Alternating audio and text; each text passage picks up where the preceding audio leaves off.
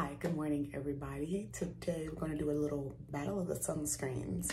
So I'm going to do a comparison of the Supergoop Unseen sunscreen and then the Black Girl Magic Matte sunscreen. So I am going to be getting ready and I'm going to do one half of my face, the Supergoop, and then one half of my face, the Black Girl Matte.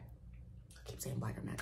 The Black Girl sunscreen, the matte version, because they have two different versions. So I was curious about this because of course the Supergoop one is like double the price as the Black Girl sunscreen, make it matte. So you get 1.7 ounces here. It's SPF 45 and this is $17.99 or $18.99 at Target. I'm sure you can get it on their website too. I'll put some links down below. And then this is the Supergoop Unseen sunscreen. This is the travel size that I got from Ulta because I just wanted to test it out. So this itself was $18. So as you can see, you get a lot more here versus here. And then this is an SPF 40, broad spectrum, water and sweat resistant, and I believe same. Yes, it is water resistant. Okay. So looking at the active ingredients in both of these, they have the same 4 active ingredients, which is pretty cool. So I think this is a great comparison to do, especially considering the cost, because literally these both were the same price. 1.7 ounces and half an ounce. So you get less than a third in this one for the same price. So they have the same 4 active ingredients, but they're in slightly different concentrations. So some of them are the same, like the avobenzone, 3% concentration, homosalate, it's 8% in this one, and then 10% in the Black Girl sunscreen. And then the octisalate is a 5% concentration in the Black Girl sunscreen, and then that's the same. This is the same concentration.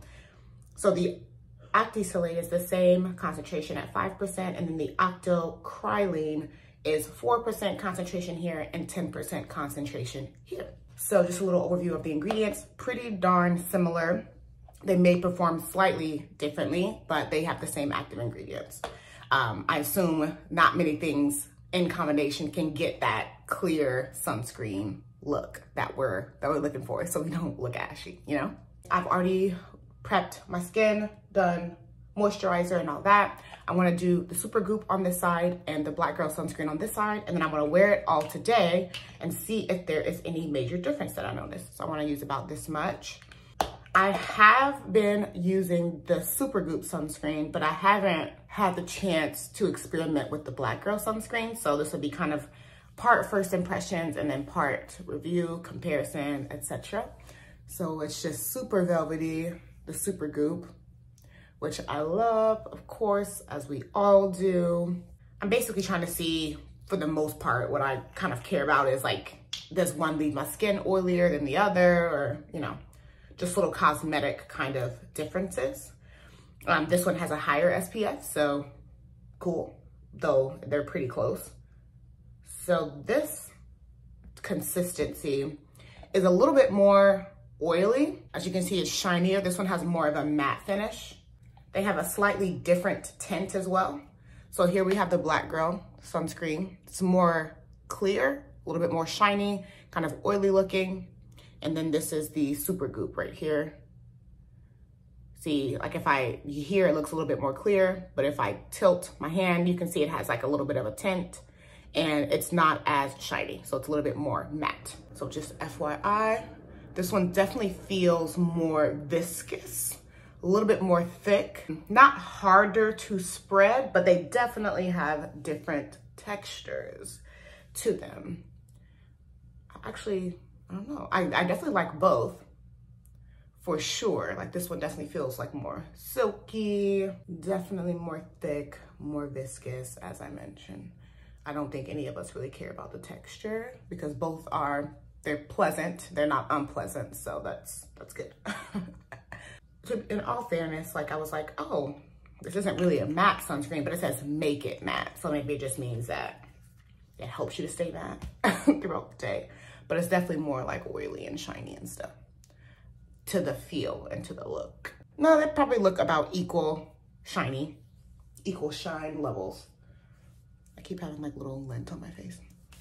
Okay, so got the sunscreen on. I'm gonna do my makeup, and then I guess I'll come back and then we'll go through the rest of the day. Okay, makeup is on and I'm ready to go. Yeah, I don't see any really major differences between either side. Maybe this is slightly more matte, ever so slightly. So yeah, I'll come back at the end of the day and kind of show you what my face is looking like, what my skin is looking like, and I'll give you my final thoughts. So see you later. Okay, I'm here for a check-in. It's been 3.5 hours since I applied the sunscreen before my makeup. Now, you may not be able to even see this, but this side is a lot shinier than this side. So this is the Supergoop side, funnily enough. And then this is the Black Girl Sunscreen side called Make It Matte. So it made it matte. I was kind of surprised though, because it had more of a film, like I don't even know how to describe the texture, but it just feels very silky, like a little bit oily kind of thing.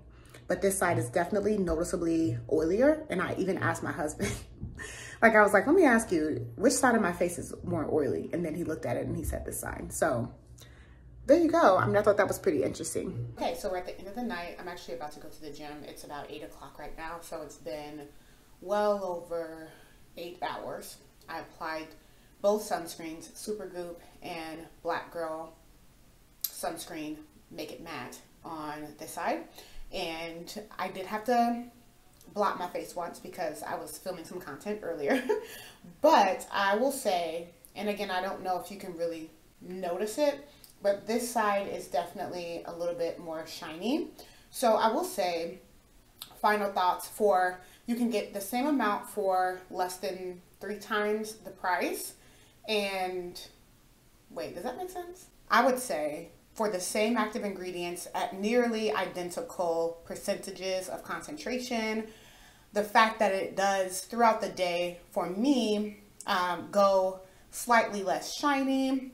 You can get 3 times the amount for the same price. I would 100% say, like, if you're on a budget, go with the Black Girl Sunscreen Make It Matte. It's something that I definitely think I will repurchase more often just because it's less expensive and it's about the same active ingredients and it makes me go less shiny. So like, I think the clear winner here is the Black Girl Sunscreen. But I'm not saying that the Supergoop one is bad at all. I'm just saying that this one seems to hold up a little bit better. It's cheaper, like the SPF is a little bit higher, like why not, you know? So anyway, thank you so much for watching this video. If you have any questions, leave them down below and I'll see you on my next one. Bye. Let me feel your love again, 'cause I've been running round in circles screaming out your name.